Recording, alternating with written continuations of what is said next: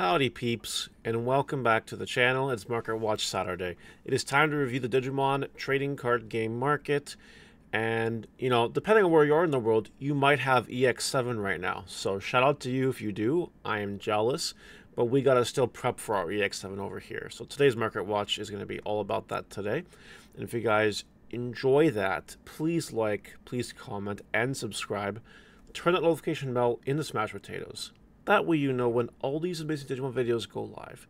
Over here in Omnimon Land, as per tradition, ain't nothing's really changing. The $9.99 one is no longer featured though. Now I got $7.99 for the lottery card here. That's great. But yeah, funny world we live in, eh? Speaking of Omnimon cards, Ty and Matt is back on a little bit of a climb right now. My recommendation would be to sell this card while it's hot, because the further away we move from BT17 and a world where the Omnimon deck is like playable at a regional level, I'm using that term very loosely, the further down the prices are going to go. That being said though, this will be one of those cards where you might want to invest in it later on in life, where maybe this gets down to like $10-ish or whatever, and you know that Omnimon support ain't going anywhere. You know there'll be an Omnimon deck again at some point, because it's Omnimon. Omnimon is based. I don't know if you guys knew this, but Omnimon is crazy. He's the best Digimon, Omnimon, okay? So, yeah, I don't know what to tell you. If I can just put this back up. No, well, that's, you guys can just watch this and you can laugh at me, and that's okay. Not a big deal. Sometimes it's good to laugh, right? Okay, we're fixed. I think we're fixed. That was embarrassing. My point remains, though.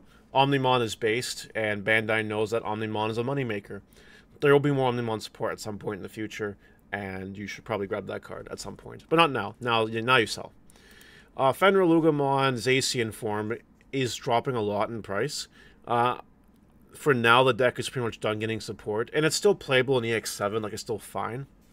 But there'll be other things for people to try to play, and then Release Booster 2 will come out, and this will fall off again a little bit. It's whatever. Scrambles might bring this back in a little bit, and then it might phase out. It's a whole song and dance. But until it gets more support announced, it's probably going to keep falling in price. Lucemon cards. Yep. We're going through it. And this one has 14 listings left, but by the time it gets to the end of page 1, it's $40. 14 listings is not a lot. This one also has 14 listings left. It's really not a lot before things explode here. So be very cautious. I would grab these Lucemons while you can. Maybe even these ones. This one's a bit of a gamble. You should have grabbed them out there in the 20s. But this one you probably should still grab, because this one will exceed $40 eventually. Next, Angelmon Ace lottery card. It's been a while since I talked about this, but the really expensive ones are still here. But people here are trying to sell for $330, for $350, and it ain't happening. It's not happening. People don't want to spend this money on this card. The overall demand for lottery cards, for the most part, is falling. Lottery cards are all hot and spicy when they come out and the talk of the town. But once its time has passed, no one really cares anymore.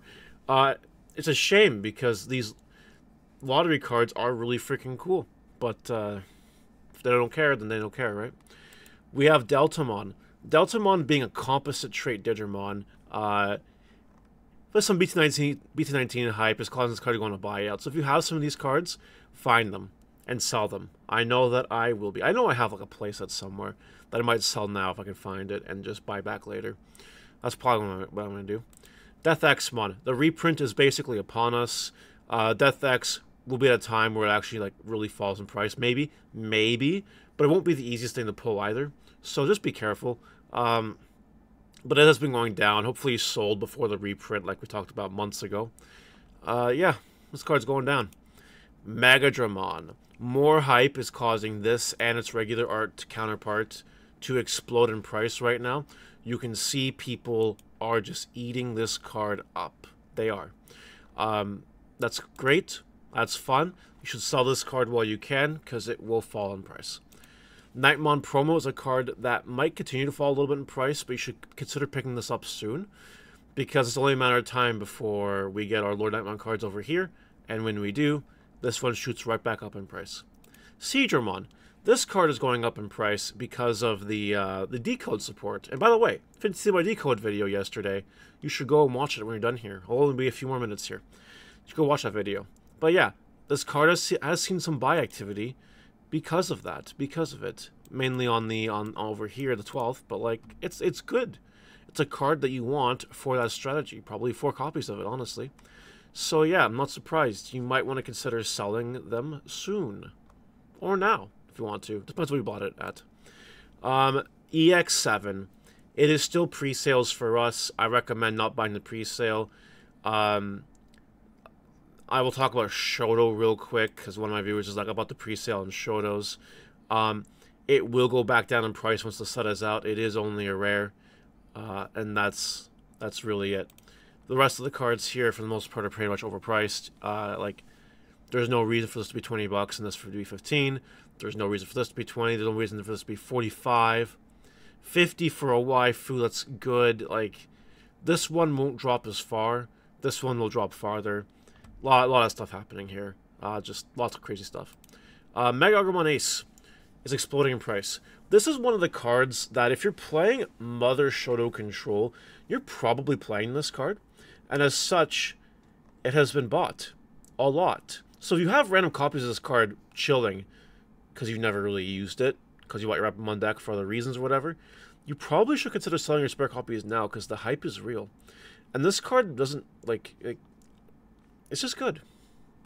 It's just fine, honestly. Wanyamon. This common egg from BT11 is randomly with shipping just about $3. Check your bulk, see what you got. This is a good blue egg. It's the one I play in Mirage. It treats me very well. And just do well. Sell some bulk for some money.